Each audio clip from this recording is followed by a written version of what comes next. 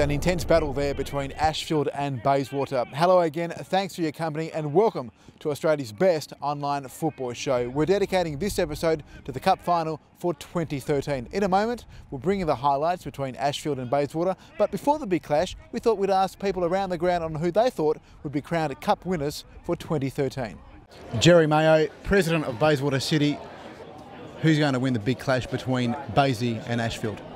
Gee, that's going to be a hard one, but hopefully it's us. 2-1 for Ashfield. I think Bayswater, odds-on favourites, probably going to win 3-0. Our boys are pumped, they're ready. We're going to go for it 2-1 to Ashfield. My tip is Bayswater 2-1. 2-0 Ashfield. Bayswater, of course. Ashfield 2-1 in the last minute. Much as I like to see the underdog win, I think Bayswater's just got too much strength. I can't look past Bayswater today, too much class there. We're looking for a bit of a turnover here by Ashfield, 3-2. 4-0 Baysy! Ashfield man! Ashfield man! Look, I'd like to think Ashfield will get up, but I think Bayswater's just got the cattle that'll just get them over the line, 2-0. Yeah, Ashfield can cause an upset here, I think. I'm not going to go for an upset. I've got my mate Jerry here. I reckon he's going to get up 2-1 in a tight one. The cup finals are always tight affairs and not always the best team on paper wins. And I think there could be an upset on the cast today. Ashfield. I think it might be close, but if Bayswater and their better players come to the party, it could be difficult. Bayswater! Yeah, some very interesting tips there indeed. Well, Letus Stadium was the host venue and it was a very big day for Floreathena, as Football Operations Manager Tim Cantor explains. It's a fantastic opportunity for us as Floreathena Football Club to showcase our facilities here. The club has put a lot of work into getting the facility into ship shape, especially looking forward into the NPL next year. It's been a fantastic turnout and I hope everyone enjoys it. It's been great for us. You know, we're talking crowds today of what they used to be in the late 70s, early 80s. I can tell you it's brought a few tears to a few of the old boys around here, that's for sure. Now, the champagne breakfast kicked off the formalities today. Matt Carruthers and Chris Coyne faced off. Former Glory coach Gary Marocchi and current coach Alistair Edwards were there. Coach of the Year Paul Price reflected on his FA Cup win, and new Glory signing Lubo Milicevic also added another dimension. So a good start to the day. It's just fantastic to see all the personalities coming out and enjoying the day. Are you well stocked, Tim, to quench the thirst of the fans today? Oh yeah, I think so. We've just bought another big truckload of Coolridge water for the boys and the girls. We're making sure we're looking after everybody. And for those that want a little bit more of a kick than the Coolridge water, we've got some ales for them to have a drink as well. So it's been a fantastic day. I hope they continue. It really is a credit to Football West for the organisation of this great day. A quick tip, who's going to win? Head says Bayswater, heart says Ashfield. Well, all the football action kicked off with the Under-18s Cup final between Wanneroo and Gosnells. That was followed by the Reserves Cup final between Perth and Bayswater. Let's take a look at the highlights.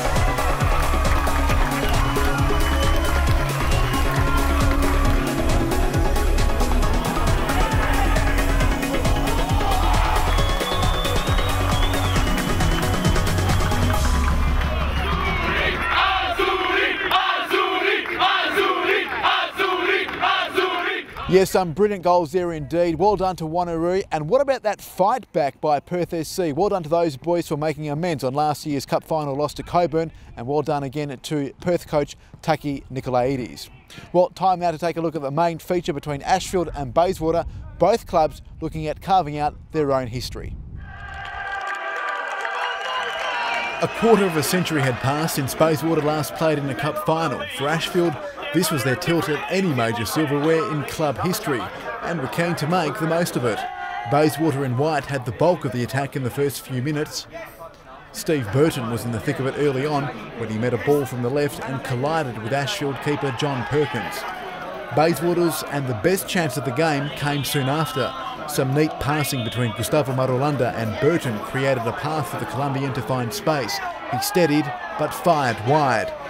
Ashfield started to come into their own. They almost made some inroads with this free kick, but Devon Spence had it covered.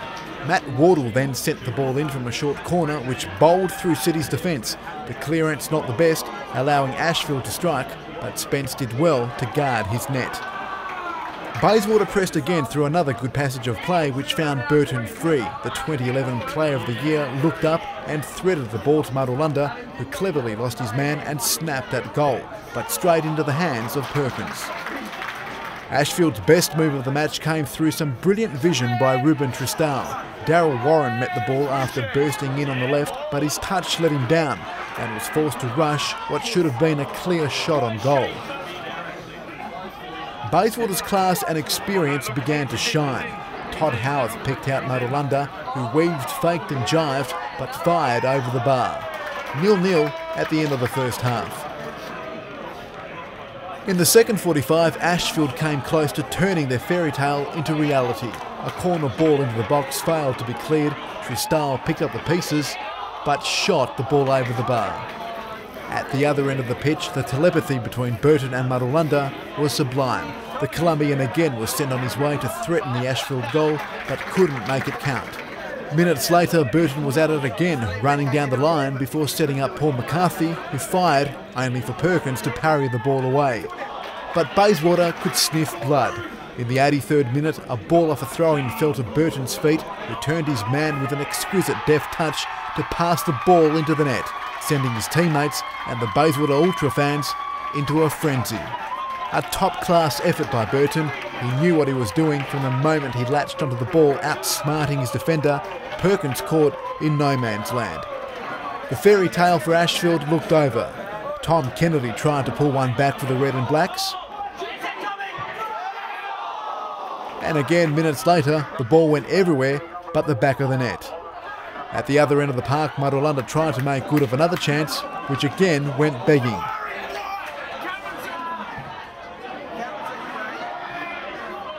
And then a last gasp attack by Jamie Burns almost brought the house down.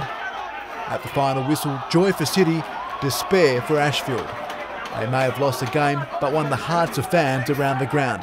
Ashfield's Nick Davies picking up the Stan Lazaridis Man of the Match award. But it was Bayswater's day. The night series winners now crowned Coolidge Cup winners for 2013. We know we've got a tough couple of weeks coming up. We know, Armidale and Sereno are going to be tough first and foremost, and then we've just got to see where the top five takes us. But we've got a great group here. They deserve this for the hard work, and for the people behind the backroom staff and all the rest of it. There's a lot of hard work that came together today, so we'll enjoy it. Myself and Maddie and the rest of the coaching staff, we can't be proud of the way the boys applied themselves. The way the boys went out there and really worked hard for 90 minutes. So a little bit of disappointment for them, but yeah, proud and happy with the way they played. So no complaints from that aspect. We all battled well. I don't think I was any better than any one of the other guys on our team today. I thought we all played really well. Had good spells when we were on top. Battled hard, but yeah, obviously I guess the award's nice, but swap it for a win any day. While City celebrated their cup victory, their lead on the table was gone. Stirling romped home to beat Balcatta 4-2 in a catch-up game at the weekend, which sent the Lions to the top of the tree by a point. And full league action returns this weekend. Round 21 will see leaders Stirling battle against Inglewood. More about that in a moment. Floriat hosts Sorrento in another do-or-die battle for a finals berth. Bayswater take on Armidale. Balcatta clash against the NTC. Coburn host a spirited Bunbury, and Joondalup entertain Perth. highlights and results of the All Flags Premier League on Football 360 next week.